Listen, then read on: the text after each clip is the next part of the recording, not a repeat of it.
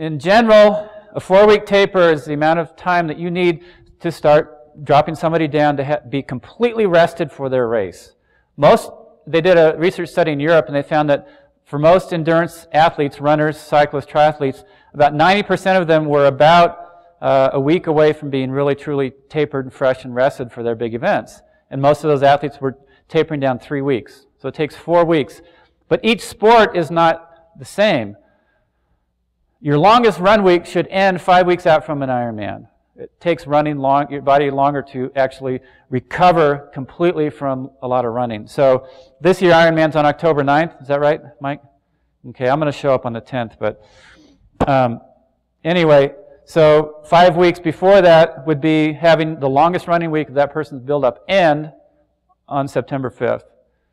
Cycling takes less time to recover, so this actually 4-week taper is perfect for the bike. So that week, longest bike week of that person's build-up should be September 12th. And then the swim, you recover a lot quicker. So that final longest week of swimming should end on September 19th, 3 weeks before the race. Race week, how do you keep stress low? Again, low stress. This is what we're trying to accomplish, making that day seem normal. Plan ahead. Most people wait until they're well into their taper before they finally figure out what uniform they're going to wear for the race, which wheels they're going to use, what color handlebar tape are they going to use. I mean, all the stuff you have to think about. Tell your athletes they need to have that ready 1 month in advance. And then if you're lucky, they'll have it ready about 2 weeks, which is still good. Okay? You want to trick them a little bit. You don't have to always tell them the truth behind the things you're telling them to do. Okay? Arrive early. If you're going to a place that is much hotter than you're used to, it takes about 7 days for the blood to go through protein changes to deal with heat. So if you have somebody who's training in Wisconsin and they're going to be doing Ironman in Kona, try and convince them to get there at least 7 days in advance. Have them do a couple of their runs in the heat, and their body can adapt. Key workouts race week. 3 days out, you want to do right first thing in the morning, a swim, a bike, a run, adding up to about 3 hours of training. Very, very light and easy. And this will help kind of deplete some of the glycogen stores and reserve that you have. Get it done early in the day, in the morning. And then after that, their mantra is eat, drink, and sleep. Eat, drink, sleep, eat, drink, sleep.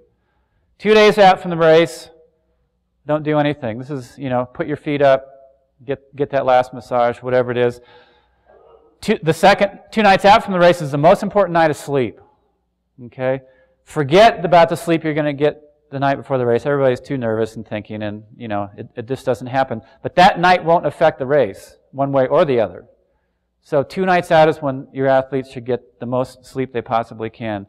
The day before the race, and again, I'm basing this all on what you would do if somebody was going to Kona, a Saturday event. They got to do a little something in each sport. 500-yard swim, 20, 30-minute spin on the bike, 10 or 12 minutes running. And when they do each one at the end, just have them do a few accelerations where they accelerate up to race speed. Just hold it there for 1 or 2 seconds and then back down. You don't want them to build up any lactic acid. But this will activate the muscle and have them ready.